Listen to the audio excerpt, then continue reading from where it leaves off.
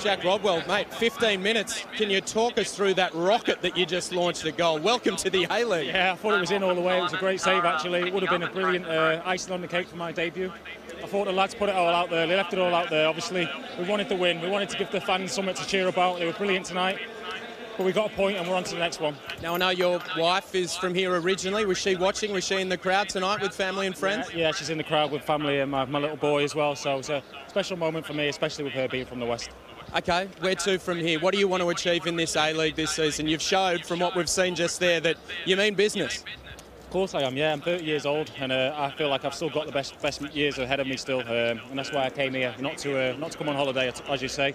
I'm here to give it my all and see what we can do. We've got a great team here, great manager, so let's see what we can do. Well, that shot at goal certainly got us excited. Well done, mate, and we'll see you very soon. Top man, thank you. Cheers.